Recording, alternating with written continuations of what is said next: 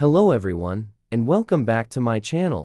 Today, we will learn about desoldering of the FPC connector. That's usually always a critical job to do. I will show you how you can desolder a flexible printed circuit board connector without using a hot air gun. So watch this interesting tutorial and get learned with me. And please don't forget to subscribe.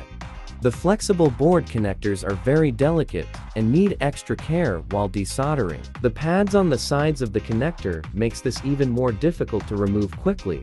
And if you expose the connector to hot air for long, it will obviously be damaged. Here, I will show you how you can do this job easily. So watch here, the step-by-step process of desoldering FPC connector with a normal soldering iron.